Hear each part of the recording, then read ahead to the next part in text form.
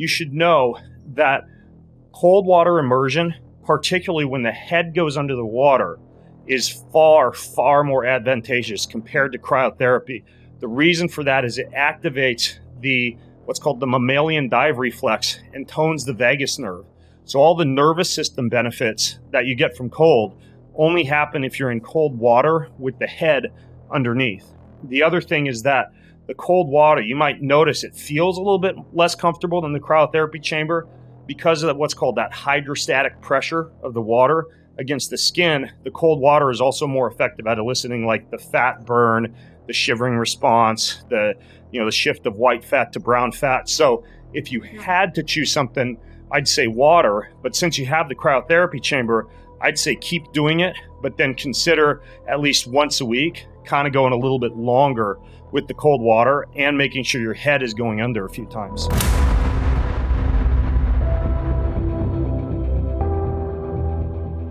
Well, folks, my guest on today's podcast is actually a guy who pretty much started with nothing, launched a $10 million company over the course of a couple years, launched another company called IBC Group and took that to 9 figures, took another group called NFT Tech public, and now manages and hosts one of the largest Twitter spaces that's ever existed, millions of listeners per week, with guests like Elon Musk and Hunter Biden and Mark Andreessen and Charles Hoskinson and Michael Cohen, a bunch of other top crypto exchange folks, entrepreneurs, and a plethora of other high-profile names. He's talked on TEDx. He's speaking to me today from Dubai. He's heavily in demand when it comes to speaking at tech spaces, but also behind the scenes, he's a pretty prolific biohacker and loves all these cutting edge technologies, health technologies. As a matter of fact, so much that he even has someone who manages a lot of this for him as far as putting together all the cool things that he does to optimize his body. So folks, my guest on today's show is Mario Nawfal. Mario Nawfal. All of the show notes are going to be at bengreenfieldlife.com/Mario. And that being said, Mario, it's pretty special that I interview somebody and they actually have an assistant with them to help them keep track of all their biohacks. That's pretty impressive, man. Yeah, man. So 2 things. Number one, it's pretty impressive that the interviewer is also on a walking treadmill while interviewing me. So I just want to kind of point that out. And second, my assistant became my girlfriend and now manages my biohacking as well. So like I've got a full package next to me. She makes sure I live forever and make sure I've got a companion in life. Dude, if my wife managed my biohacking, I'd probably be dead. She doesn't track jack squat. I'm not there yet, bro. Like that's why. One of the reasons I have a list of the reasons why I don't want to get married. One of them is I've heard that when you get married, things change at times. I've seen enough movies to say, I used to watch Everybody Loves Raymond. Yeah, I want the person that's making sure I live forever. It doesn't change the pills or the drips. Exactly. My wife is amazing. I don't think she'd ever take advantage of my health insurance or anything like you just alluded to. But she's not an organizer or a manager. I'd probably be having lettuce and ketchup for breakfast, and my fitness routine would be something like cleaning the garage.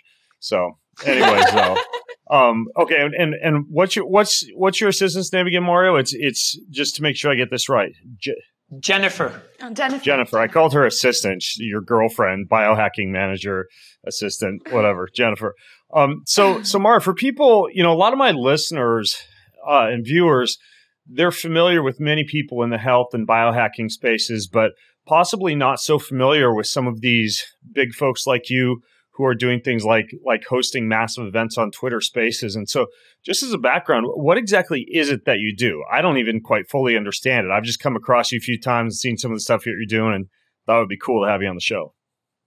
Yeah, man. So I still don't know what I do, to be honest. I used to love building businesses, and I've always been, I don't like the concept of death. It just doesn't make sense to me. Like 1 second you're here operating in this world, and then suddenly you're just gone. Like it just doesn't click in my head. So I don't like the concept of death. That's why I'm obsessed with biohacking. But what I do is I started hosting a Twitter Space, an online show. I used to be on Clubhouse before. About a year ago, it used to be the biggest crypto show, but then now became the biggest show, period. So we've had a lot of big names from Mark Cuban, Bill Ackman, bunch of senators, and we reach millions of people a week. So we have a finance show in the morning. We have a politics show at night. We have a crypto show in the afternoon, 7 days a week, or 5 or 7 days, depending on the show. And in the works right now, we have an AI show launching in a week or two. And the second one is a biohacking show. I'm partnering with one of the biggest names in the industry. We're in late stage discussions to finalize it. And I'm also partnering with Dr. Drew to do a medical show unrelated to biohacking, more general medicine, COVID, this type of stuff. Which bio are you allowed to say? Which biohacker you're going to have on for your Twitter show? I haven't asked for his permission yet, and we haven't signed. Okay. So do you want me to say it and you bleep it out, or just say it afterwards? That's all right. That's all right. I'm sure that I'll stumble across it at some point. So when you say Twitter show, like what's a Twitter show? Is that the same as like a Spaces? Yeah, it's a space. Yeah. Okay. All right. And you were doing Clubhouse, and then you do this. And how does it work? Do you actually just get a person on, and then you have a whole bunch of people show up and ask questions, or what's the show actually comprised of? Yeah, man. So we do. It's pretty insane. Like, you remember FTX that collapsed? Yes. That exchange, the crypto exchange. So when that collapsed, we were covering it live. Like, I was doing my normal crypto show, and we were covering it live. We ended up doing a 20-hour show, then a 15-hour show with like barely a few-hour break to sleep a bit. And when we covered that live, the world was watching. So kind of showed the value of Twitter Spaces where you cover things live. The media was watching. Everything was happening. The whole collapse was being covered live in one place. And then the media would take all the information from that place. Elon jumped on a couple of times. And then since then, we used to cover a lot of live events. Silicon Valley Bank's collapse, the missile that landed in Poland. And now we cover everything from LGBTQ rights to the war in Ukraine to US politics. Today we're doing the debt ceiling. And whenever we cover something, it's always unbiased and in the middle. So we get both sides coming together and debating, which is pretty interesting because CNN is like, biased one way. Fox News is biased another. So there's no one doing it. We're bringing both sides together, and we're doing that. And it's been an incredible, unexpected, ongoing journey. Well, look, I know we're going to talk about it because you do all these, cool biohacks and life extension technologies. And I know you've worked with David Sinclair, who's a pretty prolific guy in the health optimization space himself. But it kind of raises the question for me, like how do you actually monetize a Twitter space to be able to do something, like afford your daily hyperbaric chamber or whatever? Yeah, so I have initially the spaces weren't making money, at least the non-crypto spaces. And to this day, the biggest one I do every day, the politics and news ones, I've never made a cent out of it. It's just been costing me money. That's because the business funds it, at least for now. The other shows, so the most obvious way to fund it is just advertisers, but it's pretty lame and not that exciting. So we have an entire business model behind it. So my company is an incubator. It's an AI and crypto incubator, now expanding to just any startup, including tech startups. So what we do is we promote the incubator. We promote the business on the spaces. So that kind of a machine in the background, like you do your podcast, you've got a whole machine behind it that allows you to monetize it beyond just advertisers, whether you're getting clients or you're selling products. So it's a similar machine behind it, just scaled very heavily. And then the news and politics ones, we still haven't, there's many ways to monetize it, and it's fascinating how the multiples are really interesting, but we haven't started monetizing it yet. We are working to take the company public later this year. We're working towards that, which means that liquidity will not be an issue. So we don't really need to make immediate money. It's more reaching a bigger audience and leveraging it later for financial gain. Yeah, that makes sense. Where'd you grow up, man? That's obviously not in America. Australia, man. Melbourne. Okay. All right, gotcha. Aussie. And when did you migrate out of Melbourne and come out this way or out to Dubai? And tell me about that. 8 years ago. With Jennifer. Yeah, 8 years ago, before I met Jennifer, I traveled the world. Jennifer stumbled upon me and got stuck in this loop of what I call life, what many people call craziness. But yeah, I was traveling for 8 years, man. Didn't have a home. I was literally homeless for 8 years. Spent most of my time in Miami, Europe, Marina Del Rey, and more recently Dubai. Okay, got it. And what got you into all this? Like getting into health, biohacking, etc. Like it's just. I get surprised when people ask me this. Now I know you're asking me for an interview, but when people genuinely ask me, I'm like, how can you not? Like, yeah. How can you live? No, it's like someone gets, and so I'm using an extreme example just to make a point. But imagine someone getting cancer. It's like, hey, why are you getting treatment for this? Like, what convinced you to get treatment? I have freaking cancer, and you ask me why I'm getting chemotherapy. It's the same thing here. Like I have a disease called death, and you ask me why I'm trying to delay or prevent it. Yeah, that makes sense. So do you think that it's capable for humans to achieve some type of immortality through transhumanistic efforts, or at least significantly extend life or slow the rate of aging above and beyond where we're at right now? I'll give you a stupid answer, and Jen will give you a better answer. My stupid answer is I want to try to delay aging for as long as I can until hopefully we get a technology that can reverse it or just halt it. That's my goal, and then eventually reverse it. That's my goal. I know it sounds very naive, but I'm hopeful. And Jen, you talked about a study recently that actually shows it's not going to take that long for us.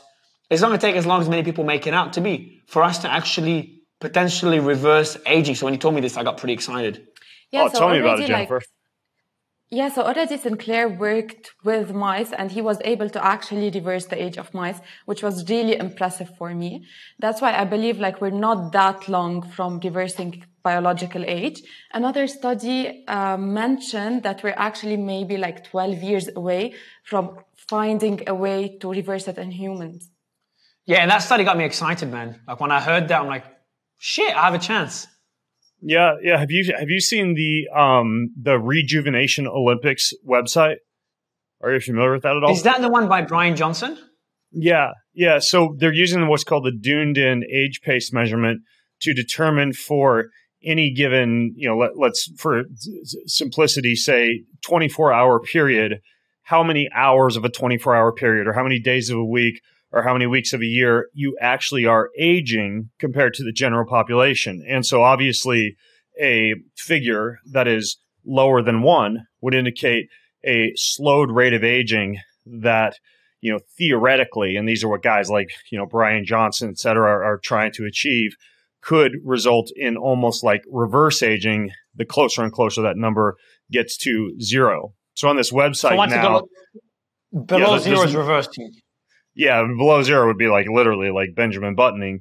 But the idea is there's a lot of people, and I think a lot of like prolific, entrepreneurs, people in the tech space like you, et cetera, who have perhaps a little bit more energy or resources to devote to this, who are getting down. I don't think anybody's below 0.7 right now. But I mean, folks are in like the low 0.7s, which if you do the math, that would mean, for a 365-day year, you might only be aging for 260, 270 days out of that year. And so that'd be interesting for you to start to track some of the stuff you're doing. It's called the Dunedin Pace Measurement, and companies like True Age Diagnostics, they're probably one of the more popular companies that will literally have a blood spot test sent to your house, and you just do the test.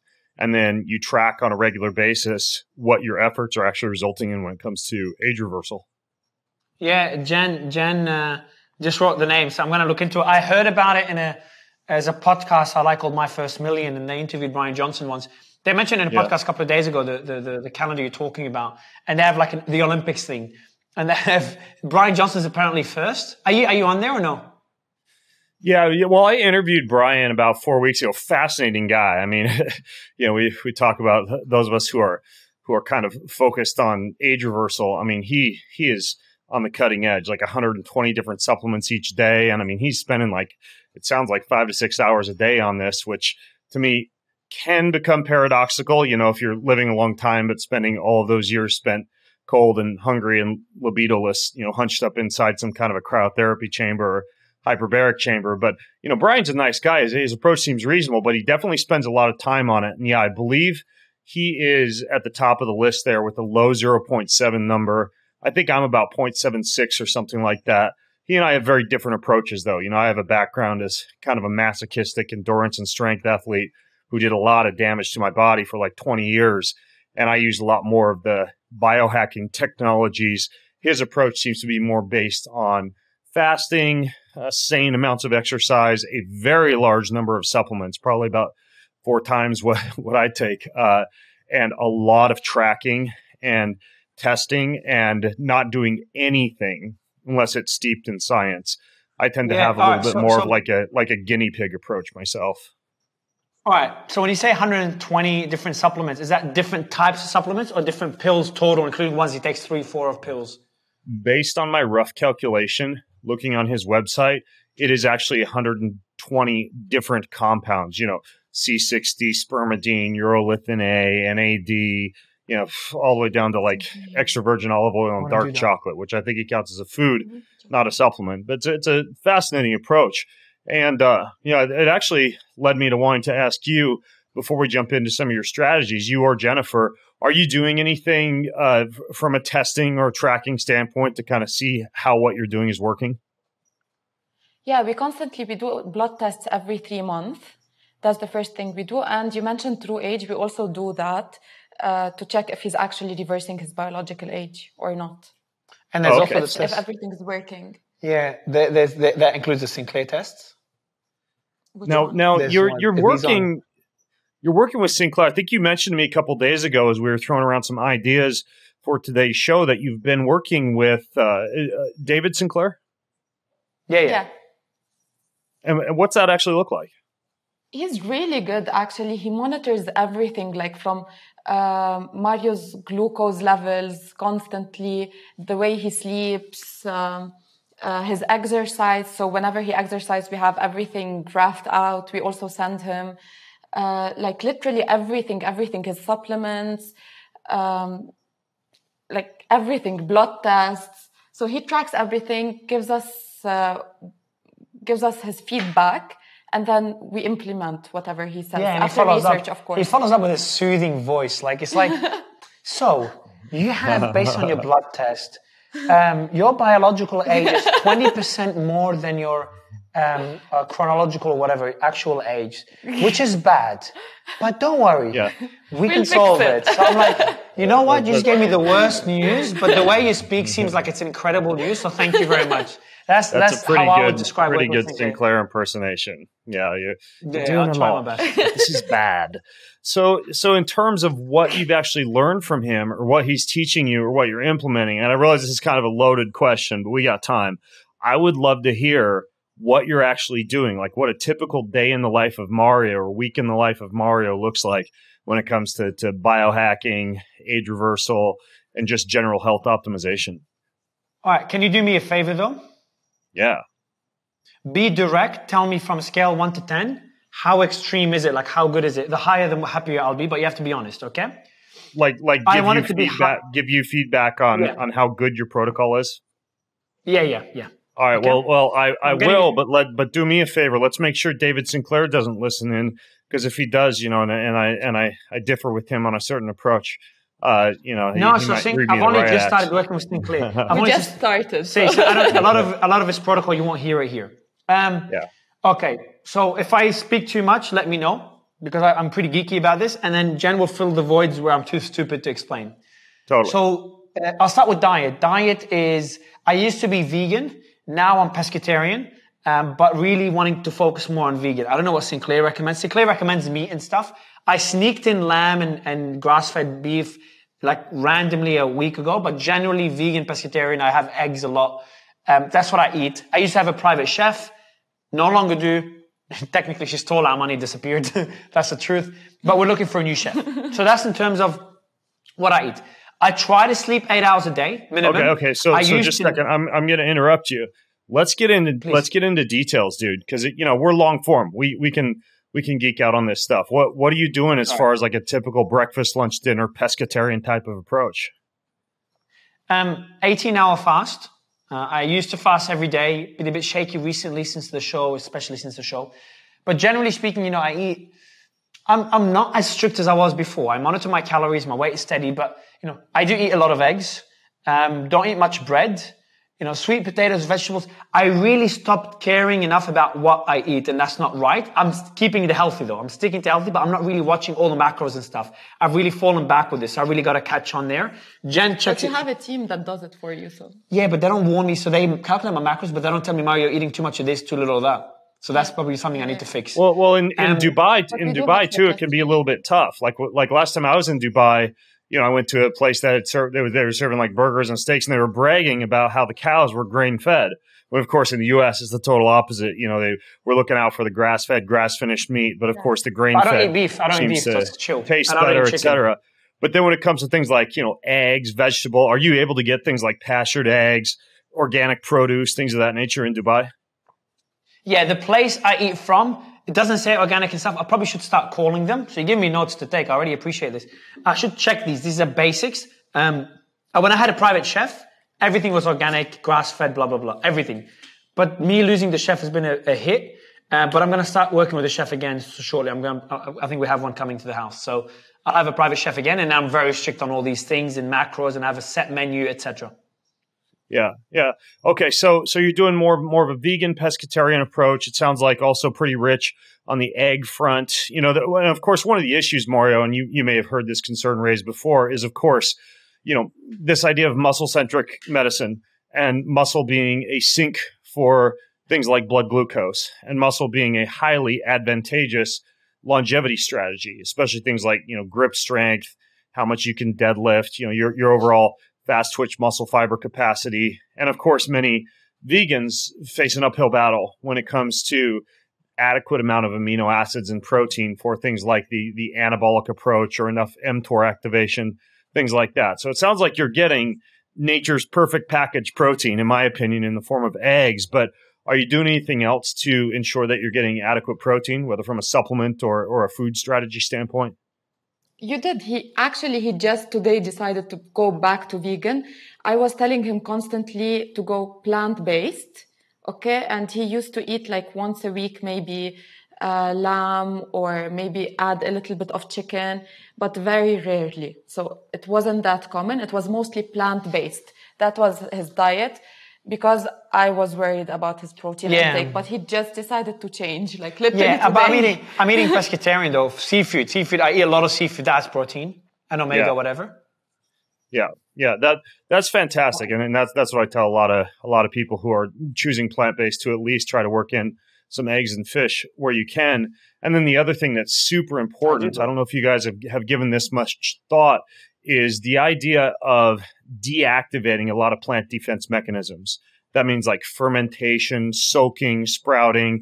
It would be like the idea of, for example, instead of having, a salad with quinoa, you're soaking quinoa overnight or sprouting the quinoa, or instead of doing lots of raw greens, or instead of doing lots of shoots and sprouts, or with nuts, for example, soaked and sprouted nuts instead of regular seeds and nuts. I find that a lot of people doing the plant-based diet, they'll sometimes have digestive issues, bloating, gas, sometimes constipation, things like that, because the plant defense mechanisms haven't been deactivated. Is that something you guys think about, or you've talked with David much about, or anything along those lines? She just took notes. If you see me or her look down or look away, we're taking notes. So we don't look at that, you. Well, by the way, if people watch the video version of this podcast, they'll often see me with like a pen and a green pad. That's what I do while I'm talking. I'm pretty old school. I'll take notes as I'm talking to the people I'm interviewing to remind me of things I might forget to ask, or little things you say that I want to note down. So I'm the same way. I'm constantly taking notes during the whole show. So anyways, go ahead. Are you guys kind of like doing anything special with the plants? No, we don't do anything special with the plants, but I can. So we're going to start that. Do you want me to go back to the routine? Yeah, but there's one other thing I'll throw in there. What you guys, and this is a total like fox guarding the hen house type of tip for you, because I actually own a supplements company, and our most popular supplement, particularly for people who eat plant-based, is called essential amino acids. They're a vegan source of amino acids. A couple of scoops of them is like the equivalent of eating an entire steak's worth of protein, but they're our most popular product by far, like 10x. If you WhatsApp me or email me or whatever after the show, I want to send a couple bottles out your way just so you can kind of assess the difference in how you feel. Because I haven't had a single plant-based person not start on to like 20, 30 grams of essential amino acids per day and report like amazing sleep, recovery, performance, etc. So later on, I'll get you a couple bottles. But anyways, go ahead and go back into your routine. I'm in, man. I'm in. We're going to geek out like crazy on the biohacking show, I swear. Oh, yeah. You're going to love the co-host as well that we're going to have. All right. So another thing is I use sleep. Sleep is extremely important to me. I've got my Whoop here. I used to have an Oura ring, but I lost it every week. So I used to never have an alarm. Like I don't do meetings, and I used to always sleep. No one wakes me up. But now I have a freaking show. So now my sleeping is all over the place, but I still try to get at least an average of 8 hours of sleep a day. I know that's Extremely important. And try to make sure it's deep sleep. I sleep in a cold room, have a comfortable mattress, Tempur mattress, comfortable pillow, and I have an eye mask, sleep mask. Now, sleeping from the right time, like 7 p.m. till 3 a.m., whatever, 4 a.m., the ideal time to sleep, I don't, because mine shows US hours and I'm not in the US. So that makes it difficult. You also wear glasses, the true dark glasses, to regulate for the circadian rhythm. That's a really good idea, especially if you've kind of got these shifts in circadian rhythmicity that might not be ideal based on the time of your show and the US time zones. The light mitigation is a huge piece. So you're doing the blue light blocking glasses and the sleep mask. Are you doing anything else in like the cold or the light, or even like the EMF mitigation department when it comes to sleep? Yeah, so he has also a cooling mattress. I do? Yeah. Oh, sure. You're sleeping on a cooling mattress and you don't even know it. But I have a cooling mattress as well. Good thing somebody's in charge. What are you doing as far as the cooling mattress goes? The budget. Oh, the bed jet. Yeah. So it's like a fan. It goes under the covers. You know, the bed jet. Oh, yeah. And it cools under the covers. Jet. Yeah, that's a different technology than because there's the one that circulates the cold water, which apparently they're going out of business. I just found out. I think it's Sleep Me. And so I think 8 Sleep is the other solution for running cold water under your body while you sleep. But a lot of people don't realize you could do the same thing with air, which is what the bed jet does. And the reason I know this is because I now sleep in a Faraday canopy, you guys, which is like, it's a silver lined fabric. I got it from this company called Shielded Healing. So at night, the last thing I do when my wife and I climb into bed is I press a little button on the remote control, and around the entire big princess poster bed, the entire bed becomes enveloped in this silver lined cage. I can't send a text message. I can't make a phone call. There's zero signal whatsoever. It's like you're inside this old, ancient, primal cave. But of course, the problem with that is it gets warm. And even though I now sleep on one of these cooling mattresses, initially the research that I did into it was on the bed jet to be able to use air to kind of like blow some cool air up into that Faraday cage. Now I just use the cooling water with a little oscillating fan that blows in. But that bed jet's actually pretty cool technology, especially for people who don't want to mess around with the cold water version. Yeah. So what's that thing you use? So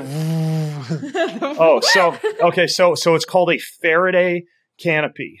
And we actually so Brian Hoyer is a guy who travels all over the country. And I think sometimes he'll go to other areas of the world. He shows up at your house with all these different crazy meters. He walks through your whole house and he measures things like cell phone radiation and cell tower exposure, Wi-Fi radiation, dirty electricity, what your dishwasher is doing or your refrigerator, the areas that are best in terms of like where to set the beds in your house and what direction they should face based on electricity. And then amongst other things, including things like dirty electricity filters in each room of the house or kill switches in the bedroom that will kill all electricity. He has Faraday painting where you can paint a certain area of the house that will block all electricity from coming into that area of the house. And then he also has this fabric that is a shielding fabric. It's like a Faraday fabric. Many people, for example, guys who are concerned about sperm quality will put their phone inside like a protective case. This is a similar idea, except you're literally putting your entire bed into a protective case. My sleep when I'm at home, because I use the Aura instead of the Whoop, I just find the Aura to be easier for me, is like up in the mid 90s as far as my sleep quality. And I think a big part of it is that during the third of my life, where I'm arguably wanting the most nervous system repair and recovery, I'm completely shut off from any form of ionizing radiation, which is actually, it's a pretty cool little sleep hack. And obviously there's other things you can do. Like you mentioned, you get rid of the light and you adjust the temperature. But I think that one of the most underrated aspects of improving your sleep score, especially for guys like you and I who are like blogging, podcasting, Twitter spaces around technology all day, is to basically completely nuke all technology from the bedroom and just surround yourself in this like protective canopy during the entire night of sleep. That's so cool. Yeah, I'm going to get that canopy thing. How would you do it? You can't stay without your phone. No, I'll be on my phone when I want to sleep, put the phone away, press the button, Yeah, it's amazing. You just put the phone in airplane mode. And by the way, you know, not that I want to dominate the conversation here, but I just love talking about this kind of stuff. When I travel, I obviously don't have that cage, Mario and Jennifer, but there's another company called No Choice. And No Choice makes like a tracksuit and a jogging suit that's entirely lined with this same silver fabric that blocks all electricity. So for example, if I'm on an airplane, what I do is in my bag, I pack one of these jogging suits. And as soon as I go through security, because if you go through the security screeners, you'll look like a ghost. They'll freak out because they can't see it with the x-ray scanners or anything. And then you got to get patted down, take you to the special room and everything.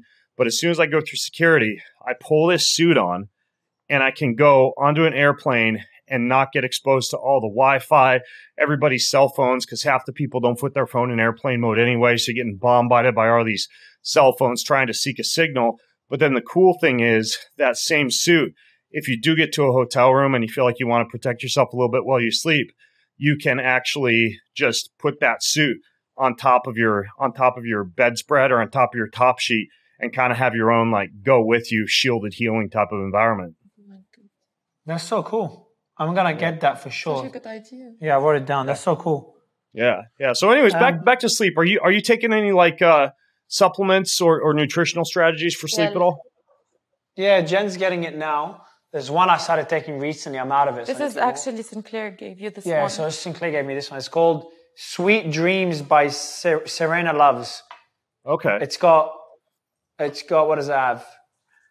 We've got xylitol, mannitol, cellulose, vegetable starch, and the rest is natural flavor, citric acid. Oh, okay. So it sounds like maybe like a prebiotic fiber type of approach to sleep optimization. Yeah. Like for the gut. Do you take anything that would be like like CBD or like inhibitory neurotransmitters or the type of things that would make your body relax or fall asleep faster? I tend to be okay. Like how long should it take me to fall asleep? I fall asleep. I watch videos, shorts, like YouTube shorts, which is like TikTok. I watch shorts for about 30, 45 minutes, which chillaxes my brain, and then I fall asleep pretty well. I used to have insomnia a couple of years ago, but I just watch those and I fall asleep. I could probably sleep even earlier if I stopped watching earlier. But yeah, that's what I watch. And in terms of taking CBD, don't bring CBD to Dubai. Yeah. Oh, I've heard that you don't want to have anything on the bottom of your shoe if you don't want to get thrown in prison. That's a good point. Even if you can't use CBD, I'm a huge fan, especially for guys like you and I who travel a lot, of melatonin. There's one guy in Sarasota, Florida, who literally makes these super duper high dose melatonin bottles and melatonin suppositories, meaning you literally like put them up your butt, and it's like 300 milligrams of slow release melatonin. When I travel or when I've been traveling extensively, like if I were to come over to Dubai and do this interview with you guys, I do high dose melatonin for the first couple of days. And they say that for every hour that you cross when traveling, it takes a full day for your body's circadian rhythm to realign and normalize. And I find that when I use this melatonin, like I'll be flying to London in a week, I can feel fantastic as though I'm in my normal time zone within just a couple of days, even if I'm crossing 8, 9, 10 time zones. So melatonin is a fantastic strategy. But to reply to your question, Mario, about sleep latency, ideally, in a proper sleep environment, it should be 2 to 5 minutes from the time that you climb into bed and close your eyes to the time that you actually fall asleep. And that's totally achievable. Unfortunately, it does require, rather than things like videos and things like that in the bed, usually sounds. And there are like wraparound sleep headphones. Like there's one company called Sleep Phones. I have a speaker, man. I have a speaker. Yeah. I have a speaker and I put a fan sound. Oh, that's perfect. That's perfect. Yeah. Yeah. But I think honestly, boring books on the bedside, like self-improvement books or like, essay books or even fiction is way better than videos if you do want to decrease your sleep latency. Just because of the technology is like as soon as your hand picks up that phone, it's thinking even subconsciously about work, about, communication, et cetera. And that's another reason I like that Faraday cage around the bed, because you just can't even turn the phone on if you wanted to, or you could, but it doesn't have a signal. So anyways, though, I'm glad that you're prioritizing sleep. Yeah. I'm going to start using my phone less because I think I can fall asleep easier. I just enjoy, like for me, it's just not going to sleep directly. I enjoy watching a bit of videos. It's kind of my chillaxing time after, because I don't take breaks during the day. So it's like a bit of a break, chillaxing, having fun, and then sleeping. It's a bit of both. What do you think? Yeah. Yeah. I like that. Have you ever heard of the Muse headband or the Muse app? It's like a, it's a headband that, it'll do neurofeedback and track your brain waves and then sometimes play different sounds or breath work. But they have, related back to this idea, Mario, of like what you look at or listen to, helping you to fall asleep. They have the most boring stories on the freaking face of the planet built into the Muse app. And you put on your headphones and you play a story. And literally it's like some dude walking along the beach for 20 miles, stopping off and like having a nice cup of chamomile tea as he stares out over the veranda and the waves crash and he hears dude, like you can't listen to one of those stories for longer than 10 minutes without literally like waking up the next morning and not knowing how the story ended or what happened. So that's also kind of a strategy. Aura has the same thing. Aura has built-in super boring sleep stories. And it sounds like the worst thing to listen to as you fall asleep, but you actually do fall asleep very quickly, especially if you tend to have racing thoughts and somebody else's voice kind of lulls you to sleep, because there are these stories that you're kind of sort of interested in, but not really. And then you just fall asleep. I'm going to try it out. I'm going to get the Muse. I'm actually going to introduce you to someone. I live with a good friend of mine, very, very close friend, who also runs the biggest incubator in Web3, like a big business guy, invests like crazy. And he has a company called Brain Alive, which is a competitor, as far as I understand, it's a competitor to Muse. I think you'll like chatting to him, so I'll just tell him to come up to my room after this interview. Oh, yeah, that'd be super cool. I love stuff like that. I always take a nap every day after lunch, and my post-lunch nap, because I personally only sleep about 6.5 hours a night, but I always do a nap after lunch to catch up. And napping is my time to experiment with all the relaxation devices, like like the Brain Tap or the Muse or some haptic device or supplement or whatever. So I literally use post lunch to guinea pig that kind of stuff. So that'd be super interesting. I'll connect you with him. Obviously, when people think biohacking, Mario and Jennifer, they think technologies, right? Like hyperbaric chambers and cryotherapy or vibration platforms or different light sound stimulation machines or whatever. I think it'd be cool to hear a little bit about what type of technologies that you're using or that Sinclair is coaching you with or anything else. Like what are some of the cool biohacking technologies that you're using right now? Yeah, so as a clinic I go to here in Dubai every day. So I go 7 days a week. I spend about 4 hours there. And what I do is I do sauna for an hour, infrared sauna. 4 hours? Wow. No, 4 hours total, not just a sauna. Sauna's 1 hour. Are you like working during this time, or is this just like 4 hours just shut off to the world? Just working, man. No way. I cannot not work, man. I'll just get depressed. So I work during the sauna. I jump on calls all the time. Okay. Sometimes I eat inside as well. Jenny will tell you a funny story once she walked in on me in the sauna. And he was completely naked and he got delivered shrimps and seafood inside the sauna. So I see him naked with all of this food around him. It was stinky as Okay. And I didn't know it was stinky, so I was just chilling. We're going to rabbit hole again here real quick because I have to tell you that the sauna can be great, especially if it's like a low EMF sauna or an infrared sauna. But the fact that your tissues are being heated in a sauna means any form of technology, including a phone in the sauna, can be way worse for you in terms of the radiation from the phone than when you're at room temperature and not in that heated environment. So I would actually heavily advise against having your phone in the sauna. And then the other thing is, one of the benefits for longevity from an infrared sauna, and I'm fully self-conscious that I feel like I'm lecturing at you right now, but that's whatever. I love it, bro. I love this shit. So one of the things that happens in the sauna is mitophagy, or like cleanup of the mitochondria, and autophagy, which is cellular cleanup. When you have elevated triglycerides, elevated blood sugar, calories coming in, or the production of so-called incretin hormones, which are the hormones responsible for digestion, cellular autophagy and cellular mitophagy gets completely shut off. So all of the longevity and detoxification benefits of a sauna are negated by either A, EMF, B, consuming calories in the sauna, or both. So the best thing to do before a sauna would be to figure out a way to get the body temperature up without calories. So when I'm going into a sauna, I'll do like black pepper tea, coffee, caffeine, sometimes like a nicotine lozenge, bulletproof anything. Coffee? No calories, because bulletproof coffee is good, but there's like, 200, 300 calories in that. So just, no calories. My sauna is always fasted, but with some type of central nervous system stimulant like caffeine, green tea, nicotine, bitter melon extract, anything that will increase the body temperature without you needing to consume calories. Because then you get the best of both worlds. You get the cellular cleanup because the metabolism is elevated, but the metabolism isn't elevated because you're digesting food and consuming calories. It's elevated because you put some things into it that enhance the effects of sauna. I should send you an article and a podcast I have on my website about all the supplements and things that you can do before cold to enhance the effects of cold, and all the things you can do before heat to enhance the effects of heat. But definitely technology and food are not two of them. But nonetheless, I want to hear more about these 4-hour forays into the biohacking facility and what else you're doing while you're there. All right. So the other thing I do is once a week, I do a cold plunge as well. Sauna, cold plunge. Today I did it. Sauna, cold plunge. Okay.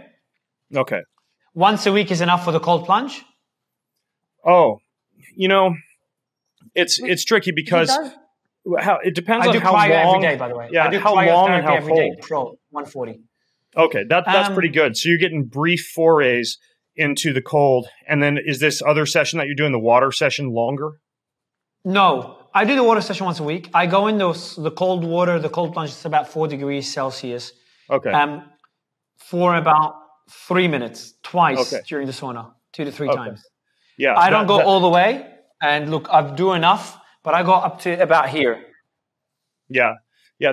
That's not bad. I mean, hot cold contrast is different than the cryotherapy because you're getting the shift in the lymph flow and the blood fluid and kind of this natural cleanup for the body. The thing is, a couple of things to realize is that most of the like the autophagy and longevity enhancing benefits of cold kick in when you're cold for a longer period of time, like anywhere from 6 up to, usually you cut things off around 18, 19 minutes because that's when hypothermia risks set in. There's no way. Listen, man. Yeah. I'm barely surviving 3 minutes. I can see on the video, you're a lean guy. So I get it. I'm lean too. And I struggle with the cold. But I think the best strategy for cold is once a week. Skinny. Once a week, a longer session. Mine was actually this morning. So I was in the cold plunge. Mine is at about 37 degrees Fahrenheit. I forget what that comes out to Celsius. But I was in there for 10 minutes, right? And I'll only do that length of period of time where I'm actually shivering when I get out once per week. And then shorter, more frequent cold sessions like you're doing with the cryotherapy sprinkled throughout the rest of the week is adequate. But you should know that cold water immersion, particularly when the head goes under the water, is far, far more advantageous compared to cryotherapy. The reason for that is it activates what's called the mammalian dive reflex and tones the vagus nerve. So all the nervous system benefits that you get from cold only happen if you're in cold water with the head underneath. The other thing is that the cold water, you might notice it feels a little bit less comfortable than the cryotherapy chamber because of what's called that hydrostatic pressure of the water against the skin. The cold water is also more effective at eliciting like the fat burn, the shivering response, the shift of white fat to brown fat. So if you had to choose something, I'd say water. But since you have the cryotherapy chamber, I'd say keep doing it, but then consider at least once a week, kind of going a little bit longer with the cold water and making sure your head is going under a few times. All right. So first, thanks for ruining my night. Second, it's 4 degrees Celsius. Yours is 2. Mine is double. And like, I'm skinny, man. So I'm really skinny. I'm working on gym. We'll get to that in a bit. But based on what you're saying, I need to do it once a week for longer. So you're saying, 4 minutes? Oh, if you do once a week, you want it to be a shivering induced thermogenesis. For most people who are pretty lean, it's a little longer than that. For me, it's around 8 to 10 minutes. For you, it might be 6 to 8 minutes, but I'd push yourself. And what I like is there are really cool apps now that actually have breathwork sessions in them designed to do while you're in the cold. I think one of the best ones out there is called Othership. Instead of Mothership, it's called Othership. And there's like 10 sessions in there that range from 2 minutes up to, I think, 8 to 10 minutes in length. And they literally coach you through breath work while you're in the cold. And dude, it makes it go by way faster and eases the transition quite a bit for the longer cold sessions. I'm too busy to screaming, man, and I'm not over exaggerating. I'm not joking. I scream. No, don't. Stay calm. Use it for stress resilience training. Just stay calm. I know if you can manage a Twitter space with celebrities and millions of people, you can totally breathe your way through an ice tub. You just got to practice. All right, as you say. But for me, it's survival. I genuinely think I'm getting frostbites every time. All right, so we do cryotherapy. I do cryotherapy 140 degrees Celsius every day, that one, for 3 minutes. I've been doing it every day for a long time. Let me tell you how much it is Fahrenheit. In Fahrenheit, this is 284 degrees Fahrenheit. Yeah, minus. That's a pretty good temperature. So that's like a dry sauna, not an infrared sauna, right? Yeah. Yeah. Are you doing red light therapy at a different time? Yep, I do red light therapy afterwards for 30 minutes. Good. I do PEMF. PEMF. Yeah. For 30 minutes. Yeah. What's that look like? The PEMF? Are you using like a mat or a pad or a coil or something like that? A bed. I sit on a bed that's mainly from the waist up. And I sometimes put a pad behind my lower back just to kind of put a bit of focus there, so I have a bit of pain there sometimes. Yeah, that's fantastic. And just in case that went over our listeners' heads, pulse electromagnetic field therapy, it basically opens and closes cell membranes. So it flushes waste out of cells. It'll cause less calcium to be in the cells. So things like low back pain or other spasms will tend to disappear. I'm a huge fan, Mario. I do it every morning.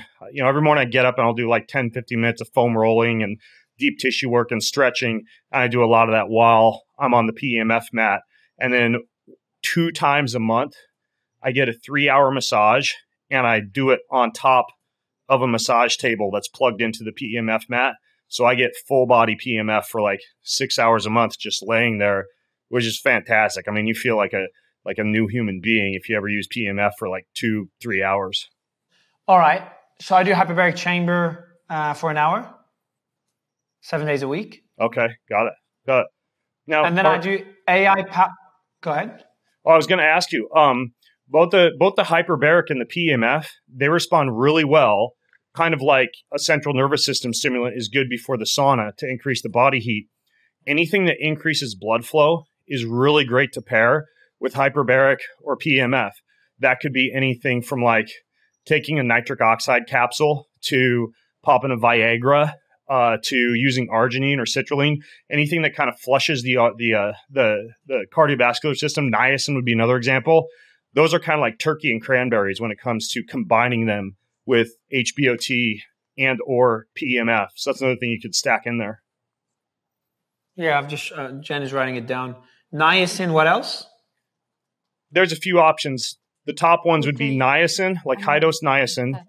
Arginine, citrulline. A lot of these things you'd also find in pre-workout boosters because they increase blood flow.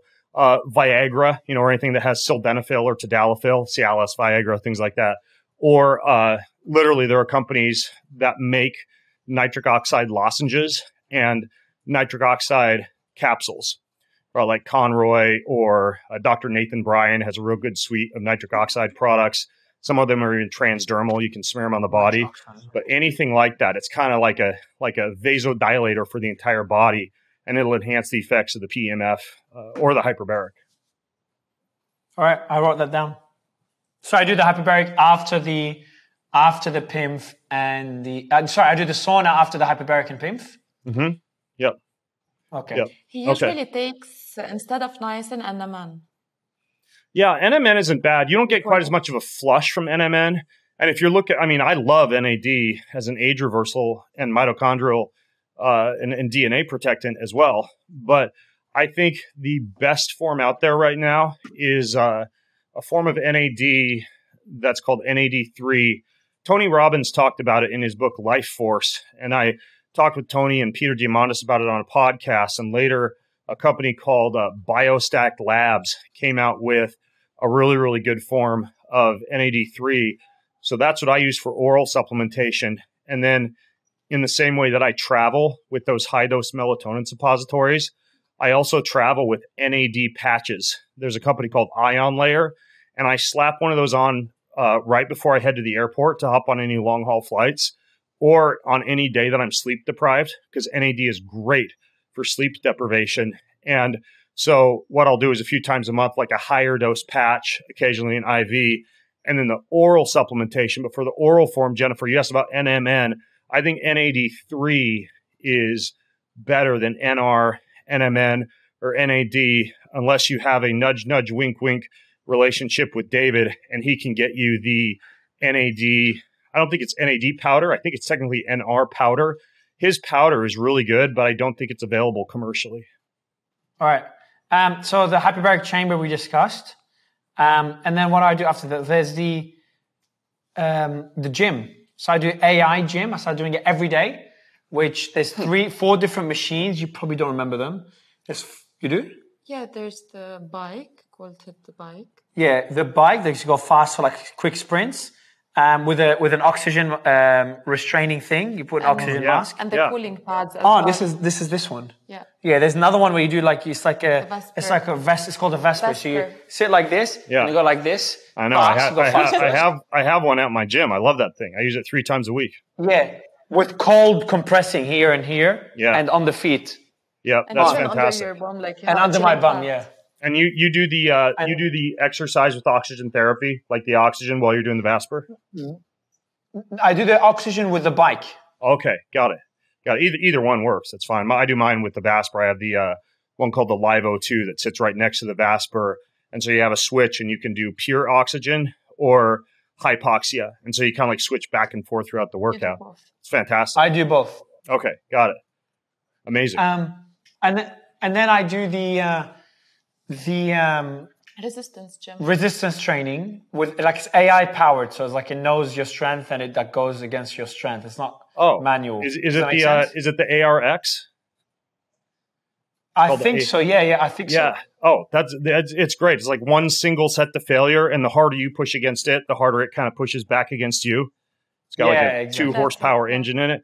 Yeah, that's that. So when I travel, I do a lot of body weight, blood flow restriction training, calisthenics, walking, etc. But at home, my 2 primary exercise modalities are very similar to yours: the Vasper and the ARX Fit, which is like an AI powered device similar to what you just described. So those are fantastic for strength and cardiovascular. Yeah, we have pushing legs, upper body, ropes, everything, all of it AI powered. Yeah, it's probably a very similar device. You just do a few exercises. You're just doing one set as hard as you can to failure. Yeah, exactly. Yeah. So I do that every day, man. 7 days a week. I started doing it a couple of months ago. No, the gym, you don't do that every day. Yeah, every day now.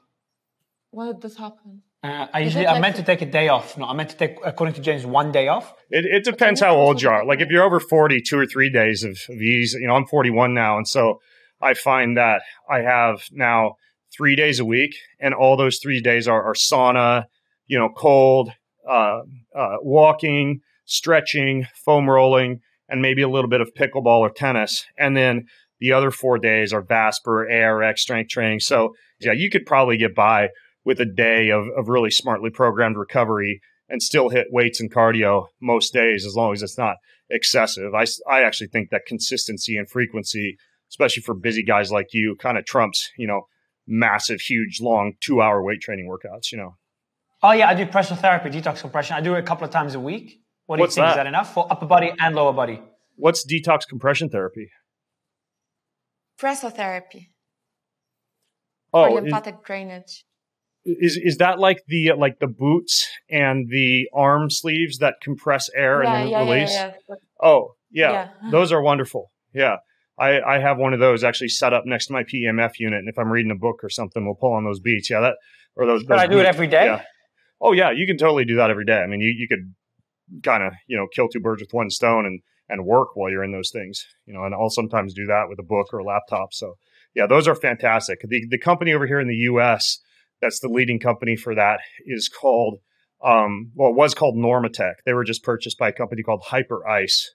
But it's the same thing. They have arm sleeves and leg sleeves that I think a lot of my listeners have probably heard of these before. They compress your limbs from the distal to the proximal joint and kind of move blood back towards the heart. And your legs just feel light as a feather after you get out of those things. Yeah, I just wrote it down to make sure I do it every day. You do the meditation chair, you do yoga, stretching, Theragun. I do the Theragun. I don't do the meditation chair, which I should. And I do stretching, assisted stretching a couple of times a week, 2 times a week. What's the meditation chair? I don't do. So, because he never gets a break, they have like a chair, he puts headphones, it vibrates a bit. Oh. And he listens like to some nice story, etc. Just like to walking turn off on the everything. river or something like that. Oh, okay. Cool. Yeah, that's fantastic. I think there's actually one of those over here. I'm thinking about getting on the podcast because I was at a medical facility down in Florida. You know, I actually did a ketamine therapy session on it, which was pretty game changing to combine ketamine with meditation and this chair. But you've probably been in those chairs like at the airport and you sit in them and they give you a massage. This does full chair vibration, extremely intense, like your entire body is shaking and trembling, but it does it in cue to the music. And then you're wearing a pair of headphones that tells you when to breathe in and when to breathe out. It's called a shift wave. That's the one he does. That's the one he does. Oh my gosh. Yeah. Is it the shift wave chair? Do you know? I think so. Yeah. I think so. I remember the logo on the mask on the face. Yeah. Those, I haven't even done a podcast on it yet and haven't talked about that thing much on the podcast yet because I was actually hoping to establish some kind of a relationship with them first. But yeah, that thing is, it's crazy. It's like a massage chair on steroids with breath work and meditation and music all combined. Should I do it? I think as far, like if you're a busy guy, and it sounds like you are, with a tendency towards like racing thoughts, ruminating, having a hard time shutting the brain off, there's something about introducing that haptic vibratory sensation to the breath work and the meditation you're already doing that eases the transition into just kind of shutting the brain off. Obviously, like I mentioned, the first time I did it, I also had an intramuscular injection of ketamine. So my brain was definitely turned off, but I'm actually in the process of learning a lot more about that vibration chair. So that's fantastic. You have access to one. Yeah, done. All right. I have access to that. Place has it. You also do NAC drips. Yeah, and I do NAC drips. Mm-hmm. Yeah, N-acetylcysteine. Okay. Yeah, that's fantastic. Yeah. Anything else? Do you ever do much in the realm of like stem cell injections or exosomes or anything like that? No, we really want to do stem cell injections. We didn't start yet, but we're really keen on those. Yeah, there's one doctor over there. You got to be careful. You want to make sure that somebody has access to clean stem cells and is often combining them with exosomes, and they're injecting them into joints. You want to make sure they're using like ultrasound to make sure that the digital imaging is there. But there's one guy over there. His last name is Khan, I think, Khan, Adil Khan. And I think he has a clinic in Dubai. And he's the guy, I believe, that treats a lot of the royal family and a lot of the celebs over there with stem cells. So Adil Khan would be a guy to look into for the stem cell piece. Because obviously What's his first name? You want to be careful. I think it's Adil. I've got him in WhatsApp here. I think it's Adeel. Let me double check to make sure. But yeah, he would be the guy in Dubai, particularly for stem cells. Yeah, Adil Khan, Adeelkhan. Was he on the Bio Institute clinic in Dubai? Do you know?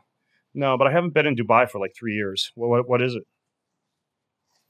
Okay, no, because we were really interested in pursuing stem cells there. And I know, as far as I know, it's the only clinic in Dubai that does this. Okay, that might be his place. I'd look it up. But, some of these places fly under the radar, so you might just want to look up his name. Or you guys can I can connect you guys on WhatsApp later on if you want. Because, obviously stem cells are a pretty significant part of an age reversal protocol if you've got access to the right ones. And a lot of the things you're doing, like the PEMF, the red light therapy, et cetera, is perfect to pair with stem cell treatments because it helps those young cells survive. I did want to tell you guys one thing that's interesting. I learned this from a biologist over here in the States named Dr. Gary Brecka, or actually, he's actually not a doctor, he's a biologist, Gary Brecka. And he has a protocol called the superhuman protocol. It's kind of similar to what you're already doing. It starts with PEMF, which, like I mentioned, opens and closes the cell membranes and kind of activates the cells. Step 2 out of 3 is exercise with oxygen therapy, like you're already doing. But then you save the red light until after you've done the PEMF and the oxygen therapy, because at that point, the cells are in a high metabolically active state, full of oxygen. And when the photons of light hit the cell, it produces a lot more ATP than it would normally. So as far as the arrangement or the order, if you were going to go, or if one of our listeners was going to go do a session similar to what you guys are describing, you could actually, in priority of order, do first PEMF, and then second, your exercise with oxygen therapy, and then third, the red light. And what I tell people who can't afford or don't have access to a lot of that stuff, the primal equivalent is go outside for a walk barefoot, grounding, and then do a breathwork session, and then go out and lay in the sunlight for like 20 minutes. So you can kind of, you can do the primal ancestral version or the modern biohacking version, but you actually feel like $1 million after doing that. So do I do the oxygen chamber before the red light? Or doesn't matter? Yeah, you do the PEMF, then the oxygen, then the red light. And exercise, so oxygen is exercise after oxygen, yeah? Or with oxygen. Okay. Yeah. Now I've been talking about the oxygen chamber itself. The hyperbaric chamber. Hyperbaric. Oh, the hyperbaric. No, that's different because hyperbaric, you could do it as a part of this. So you'd either do PEMF, hyperbaric, red light in that order, or PEMF, exercise with oxygen, and or hyperbaric, and then red light in that order. And then when do I do the cryo? Preferably the cryo would be either at the very beginning of everything to induce that adrenaline, norepinephrine response, or at the end to cool the body's temperature, but not too much, or both, start and end with the cold. I should throw the caveat in there, though, for that longer cold session. A lot of people kind of have the impression that you're not supposed to do cold after a workout at all because it excessively blunts the body's inflammatory response and limits the type of gains that you get, such as satellite cell proliferation or mitochondrial biogenesis. But you have to be cold for a long time for that to happen. So the only time you wouldn't want to do cold right after workout, Mario, would be that longer cold water immersion session I recommended to you. That's the one that you wouldn't want to do after workout. All the rest of these shorter cryotherapy sessions, ideally at the beginning to wake up the body and charge it up. And then if you can, also at the end to cool the body's temperature. And how about the sauna? Do I do this in the middle somewhere, or? Most of the research on the performance and red blood cell production capabilities of a sauna treatment involve doing the sauna after you've exercised. So in an ideal scenario, you'd kind of like rehydrate after your exercise session, then go in the sauna after that. So red light or sauna after exercise? Yep. Yeah, exactly. Nice. Exactly. So go ahead. No, I was going to ask you, like, based on what I've told you so far, and be brutally honest, how good is it? It's pretty good. There's a few little mild variations in the order of exercises that we talked about, and possibly the need for a little bit of recovery thrown in there, like a day that's just focused on like sauna, ice, cold, walking, foam rolling, massage, things like that. Just 'cause as you age, you'll probably find 6 days a week, or it's just very difficult to pull off. But ultimately, it's a pretty good protocol. I would say, honestly, the main red flag for me of everything that you've just described is I think your sleep habits and sleep environment might be able to be optimized a little bit better based on some of the stuff we talked about. But I mean, you're pretty privileged in that you have access to this, facility. What's the name of it? Is this just all your own stuff, or is this like a private facility that you go to? It's a private facility that I go to. It's called Bioformation.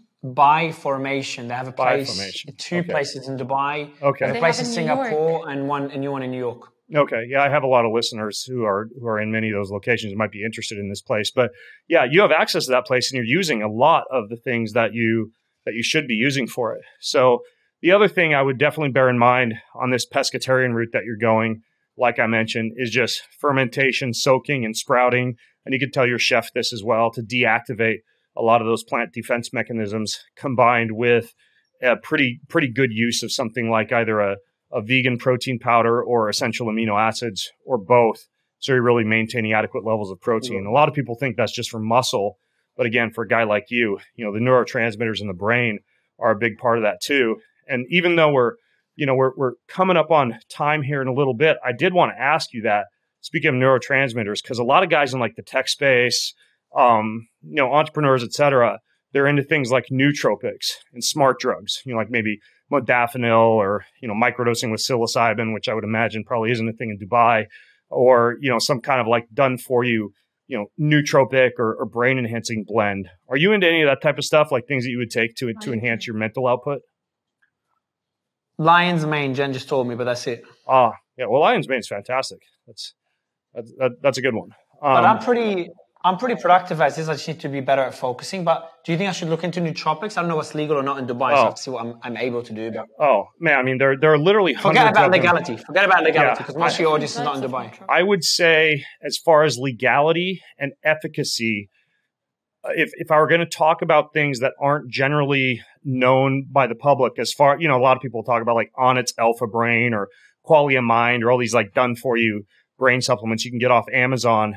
There are more fringe companies like Nootropics Depot or Limitless Life Nootropics. And I'll link to these in the show notes if people want to dig into them. Just go to bengreenfieldlife.com/Mario.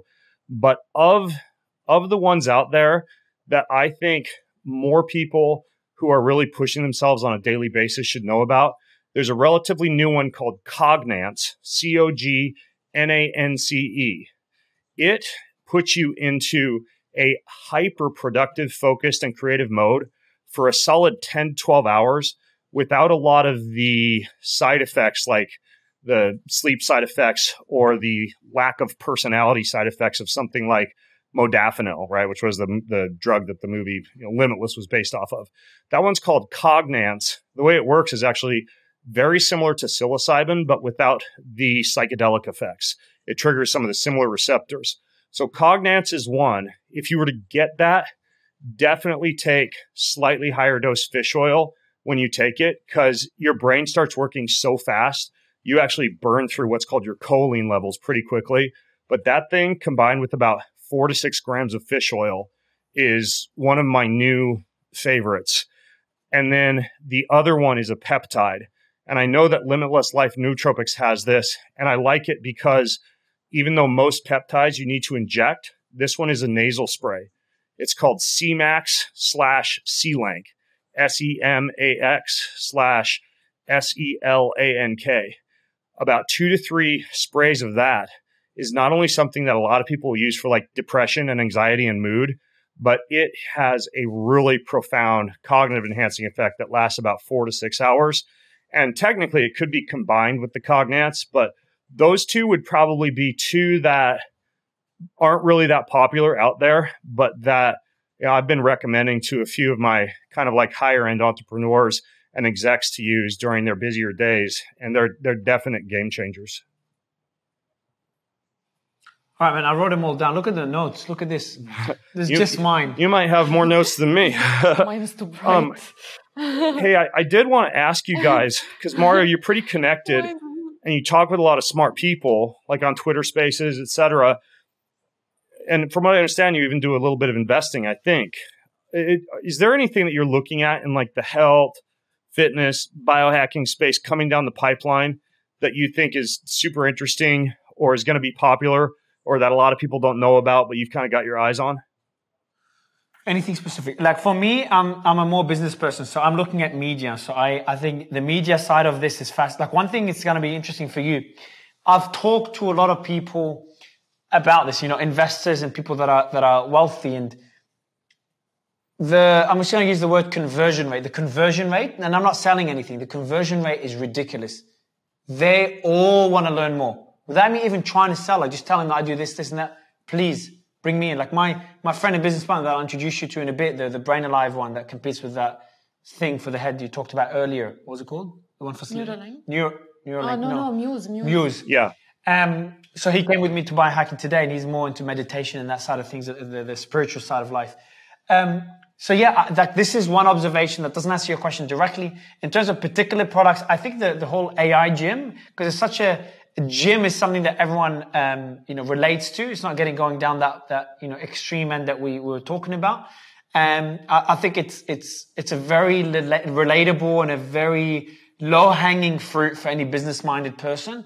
And then what Formation is doing, look, I want to get equity in them because I love what they're doing. I think the concept is great. And I think Like there's 3 industries in the world that I'm really fascinated by and I'm really bullish on. Web3 crypto, number 1. Number 2 is AI. And number 3 is biohacking or anti-aging, which I think it hasn't reached its hype phase yet, whereas AI and crypto have. So that's, I hope that answers your question. I don't know if there's anything specific you can think of. It does. It does. That gives... pay attention to. No, I'm just... go ahead, Jennifer. People should treat aging as a disease. Yeah. That's Sinclair's whole idea, right? In my opinion, I think people should look more at aging as a disease. Yeah, yeah, something that is actually manageable and preventable. Look, I don't think death is preventable. And actually, I'm a Christian, so I kind of like want to die so I can go to heaven. But at the same time, my goal is to maximize my lifespan and my health span as much as possible during whatever time I'm blessed with here on this planet so I can help as many people as possible. And it's actually interesting what you described, Mario, Web3, AI, and biohacking. I don't think those 3 have fully merged to the capability that they're capable of.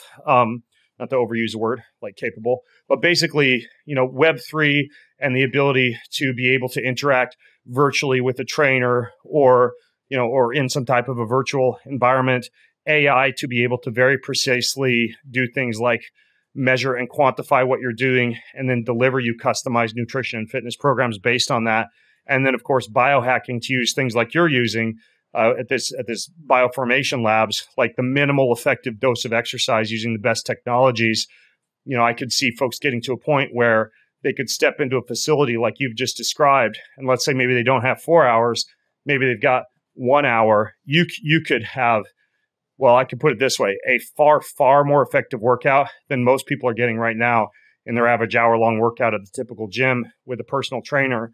And, don't get me wrong, I'm all about like going outside and swinging a tennis racket and picking up heavy rocks and, running through the trees and doing some pull-ups from tree branches. But the technology side of things is pretty interesting too, especially when it comes to folks who are busy, who want the minimal effective dose of exercise and who want to use every technology tool at their disposal to achieve that, Yeah, man. I'm with you 100%. And I'm going to introduce you. I have to introduce you to Gaurav. I think you guys will click. The one that has the company is Brain Alive. It's like AI with Web3. So it's got a token. It's an AI product, and it's a competitor to a lot of these Muses and other competitors. So I think you'd love it. Do you want me to bring him up now? See if he's available for a quick 2-minute chat. I think you guys will click. Don't bring him up now because I have a hard stop in like 5, and we got to close out the podcast. But tell you what. I'll connect you on WhatsApp. Do a WhatsApp or an email intro, and then. What you said about conversion rates is also super interesting because I'm shocked at the number. I mean, I had 3 conversations this week with guys who are paying like physicians or biohackers up to $30,000 a month to oversee their programs. And I've seen the programs they're getting, and they're not that great. But nonetheless, it's shocking to me the number of like wealthy entrepreneurs who are spending a lot of time and money on this stuff and getting taken advantage of. So I want to make sure I put that out there to folks. Like just because somebody says they're like a world famous biohacker or doctor or something, always get a second opinion if you can, because I've seen people with super messed up programs who are literally emptying out their wallet every month. Yeah. Somebody who just knows that they made a bunch of money in Bitcoin or something. So proceed with caution. Yeah, absolutely. I haven't experienced those because luckily I have Jen. And she obsesses with your content, Sinclair's content and others. Peter Diamandis, I think. Yeah, Peter's great too. She's like obsessed with you guys.